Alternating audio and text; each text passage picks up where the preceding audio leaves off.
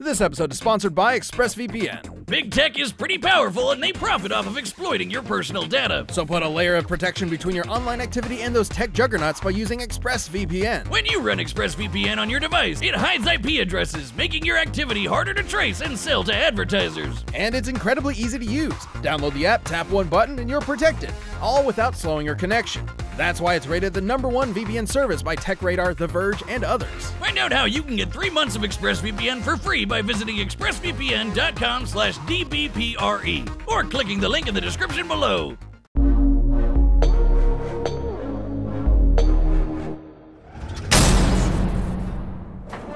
From the shores of Crab Key to the crab stables of Casino Royale, from Russia with Love to Moonraker at the edge of outer space, no man has saved the world more times than Bond. James Bond. He's the OG action hero, the slickest Scot there ever was, the coldest warrior of the swingin' 60s. After a climbing accident in the French Alps took his parents, the young James studied abroad and graduated to the Ministry of Defense, just in time for World War II. He rose through the ranks, quickly becoming a commander of the Royal Navy. And when you find the thing you're good at, in his case wanting murder, never do it for free. So, after the war, James decided on Her Majesty's Secret Service and became a special agent of MI6. And they were so impressed, he was given his first 2 state-sanctioned assassinations. With this baptism in blood, Bond was granted the legendary 00 status and a license to kill with impunity. As the premier defender of the West, Agent 007 is a jack of all trades when it comes to kicking commie ass and terrorist ass.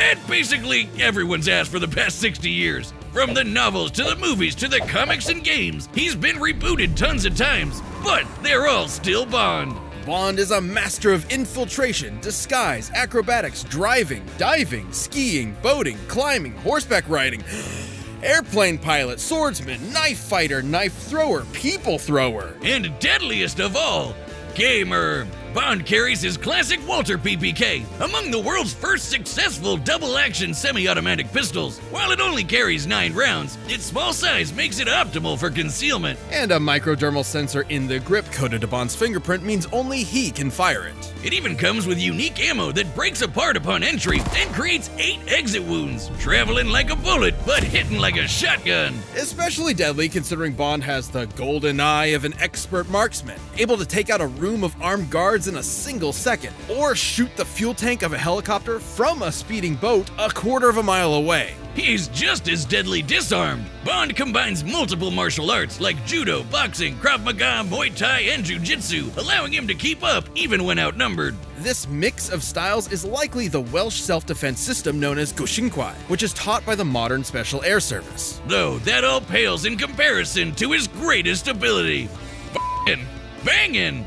Laying down pipe. He's so proficient at seduction, it actually feels more like a superpower. Look, we're not kidding. He once seduced a female assassin sent to kill him so thoroughly, she threw herself in front of the bullet meant for him. She knew him for less than 2 minutes. It's a tale as old as time, Wiz. Boy meets girl. Girl tries to crush boy between her superhumanly strong thighs. Girl's spine gets snapped in half by a helicopter. Punchline, fairy tale ending. Okay then, reeling this whole conversation back a bit, come back in a few days as we cover Bond's opponent, the legendary hitman, John Wick. Boy meets girl. Girl is nuclear physicist, Dr. Christmas Jones. Can't make this stuff up.